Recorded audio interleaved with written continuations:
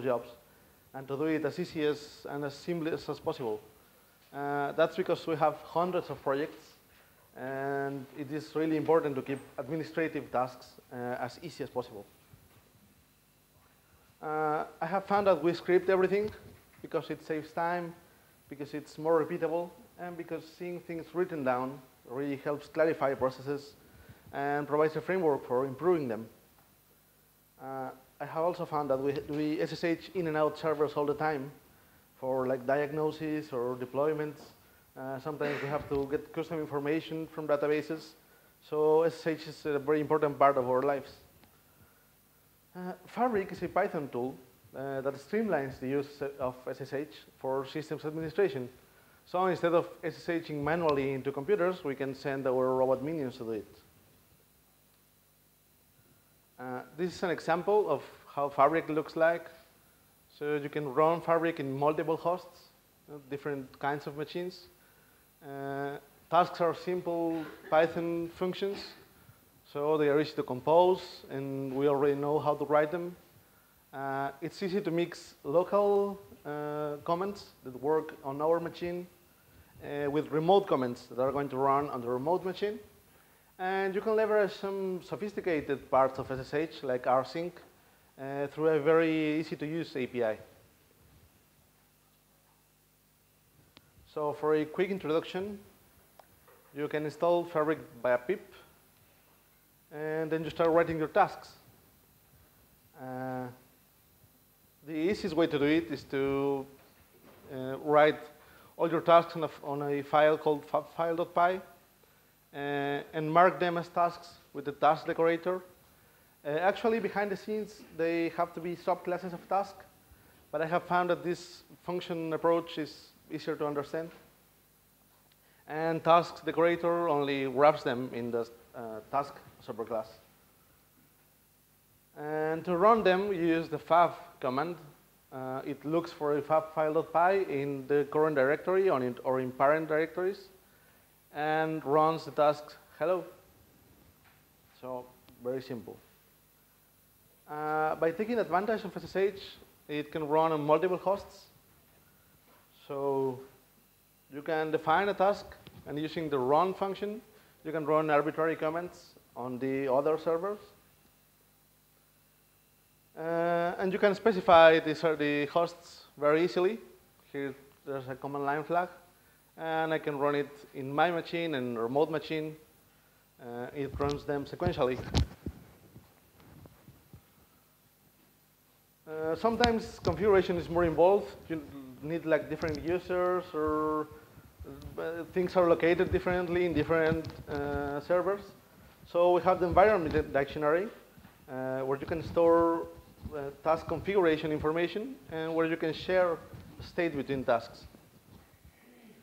With this in mind, you can write tasks that only do configuration.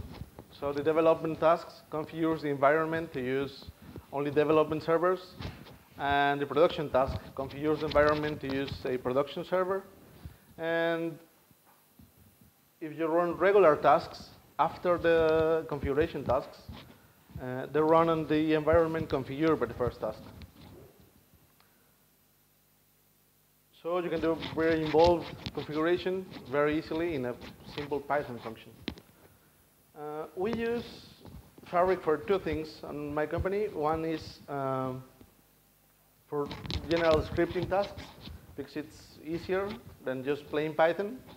And the other is for remote interaction.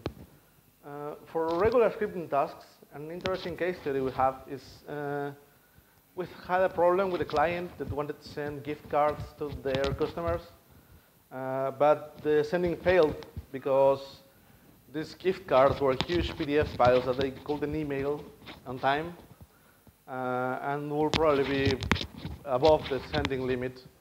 So they asked us to upload them to the server and provide users with a download link.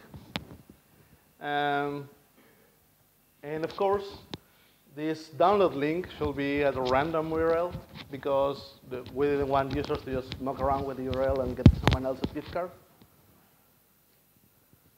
We took advantage of Fabric through environment configuration. It was very easy to run the task as a specific user in the server, and we could easily configure globally where the final gift card PDFs will be located. And we could, just by changing env.hosts, I could run it locally on a development server, so I was sure that it was doing the right thing before running it in production. Without having to mucking around with command line options that are prone to error.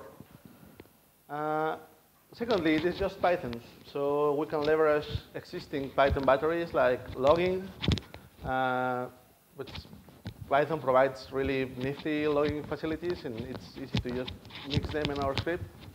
Or CSV, the Python CSV module is very easy to use, CVS, sorry. It's very easy to use, and yeah, you can leverage readily in your administration scripts. And it let us mix Python with system calls. So it is very easy to be writing your regular data processing script and just in the middle of it doing system calls.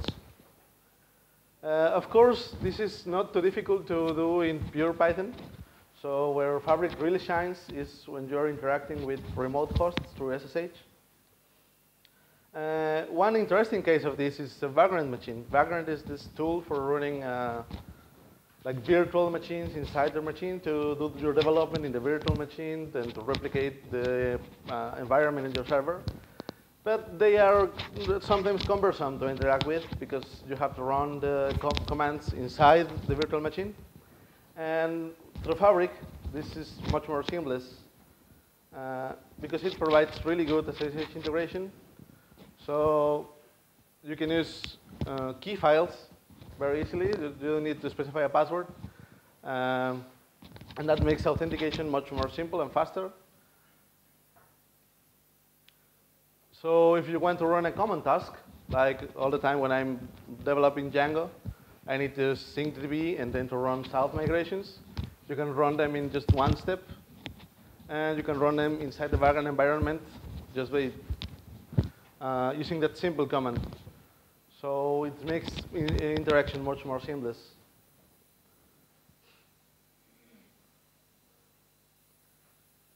If you want to run just arbitrary commands, like a one-off thing, you can just you separate with the double dash, and you can run any command on the host configure for Fabric. So there, I'm running them inside of the virtual machine, and it's very, very easy. It's very easy to compose tasks, too, because they are just simple Python functions.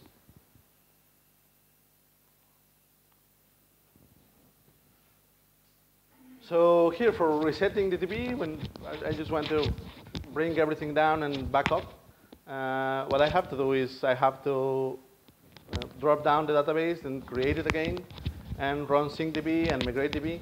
And since I already have a task written for that, I can just call it normally like any other Python function.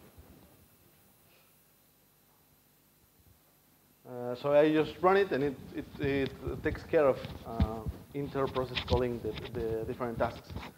And this can be even more sophisticated. You can have tasks that are like class-based, and you can do like task inheritance.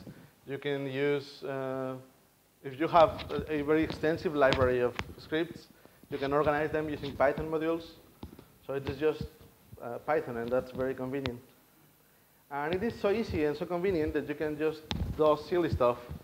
Like when I run tests, I like the feedback of having a colored output, like something red if something went wrong, and green if it's everything okay. So Fabric provides a convenience function for outputting colors to the terminal and checking the status, the return status of a process. So it is very simple to just go out with it. Now Fabric is sort of low level, and there are lots of alternatives for it. If you are doing server configuration, like configuring users and setting something up from scratch, you're probably better off using something like Ansible for when you are more clear about what you want to do instead of how you want to do it. When you only need the build tool part of it, when you're just running local scripts, there's a new tool called Invoke that is based on Fabric and a little bit on Rake, Ruby's Rake. It's still in beta, but it is quite cool and useful, and it's sort of like an evolution of Fabric for the just local environment case. You should check it out. And I think that will be all. Do you have any questions? So, how do you test your Fabric scripts? They are just Python, so in principle you can use just unit test. I use mock for monkey patching the system calls. I'm not sure if there is something more convenient.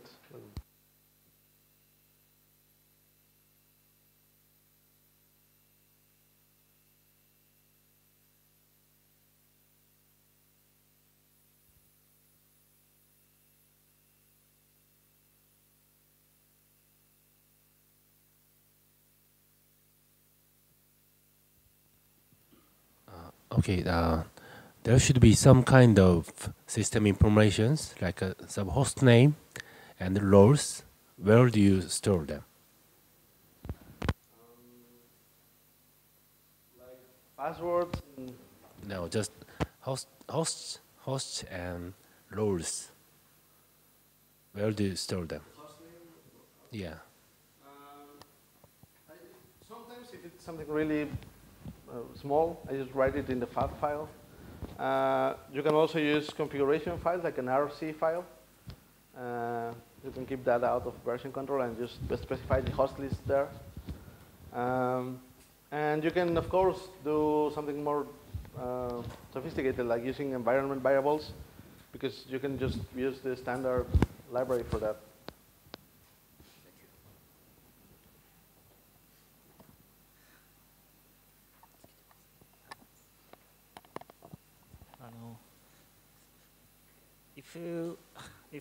If was pair my deploy, it can pass over I rollback these stops. So it can depend some conditional script. Yeah, so tasks are run sequentially, so it is easy to execute future steps based on the result of previous tasks. Yes. And also when some task fails, like outside of your control, when the non-catch exception, it just holds the whole thing down, so it doesn't blindly continue. Yes, I did. I was just going to ask, is it difficult to port this to Python 3? I know it's one of the few projects still left on the wall to move. I'm wondering the same thing. I don't see anything that is particularly difficult, but I think the project is not as active as it used to be, so maybe that's the reason. Perhaps we could work on that on the sprints on Monday. Thanks. Any other questions?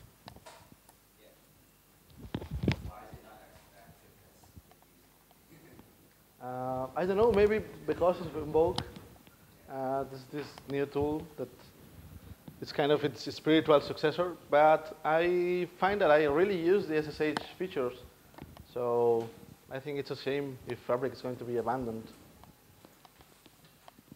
there anything that Invoke does that Fabric doesn't do? I'm not sure. I have only seen cursorily. But I think Invoke's only local, right?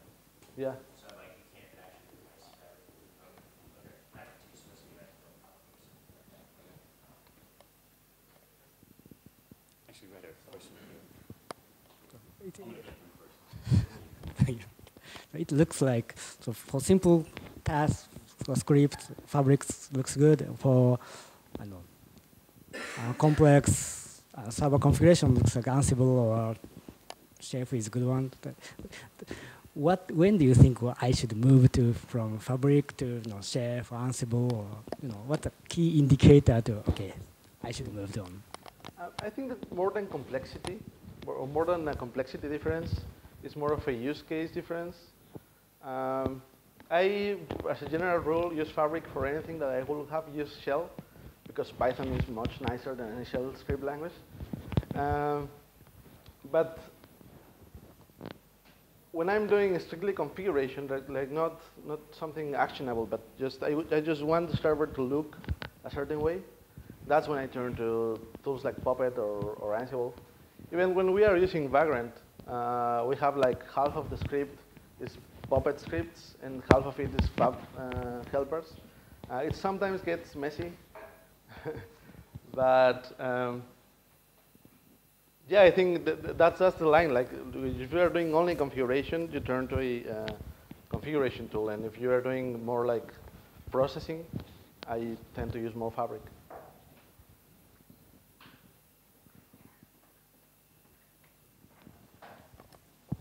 My question is similar than the previous questions.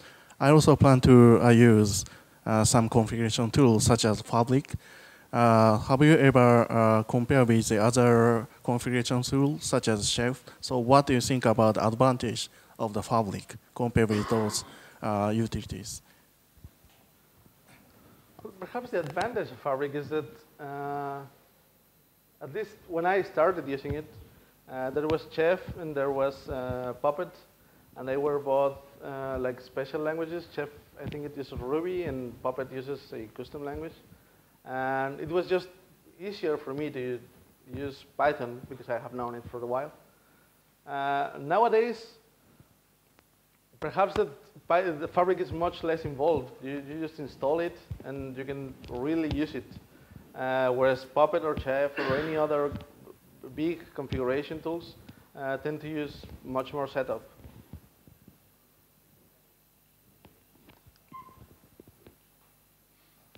Any other questions? We have a lot of time. We would have had some questions. Okay. Well, thank you.